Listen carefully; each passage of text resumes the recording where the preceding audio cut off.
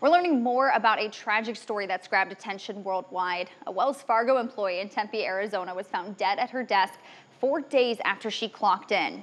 Many are asking how it could have taken so long to discover what happened. Jade Cunningham from our sister station in Phoenix talked to her co-workers who are also raising new concerns. It's new tonight on The Current.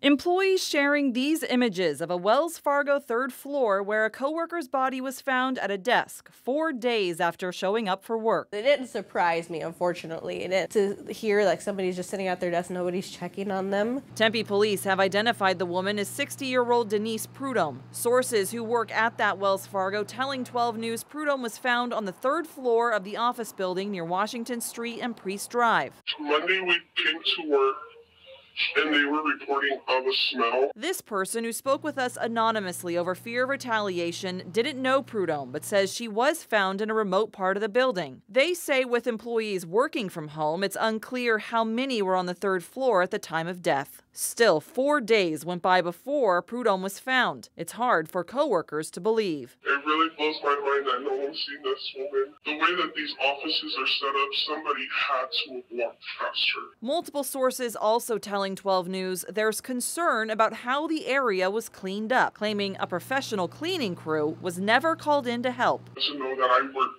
in this building, and to know that this is a company that I, like working at, and to know that this is how they handle things is not right. Wells Fargo releasing a news statement saying in part, "We are deeply saddened by the loss of our colleague Denise. We are in contact with her family to ensure they are well supported during this difficult time." A cause of death is still pending. Tempe police denying 12 News' request for an interview, saying they have so far released everything they can in regards to this case.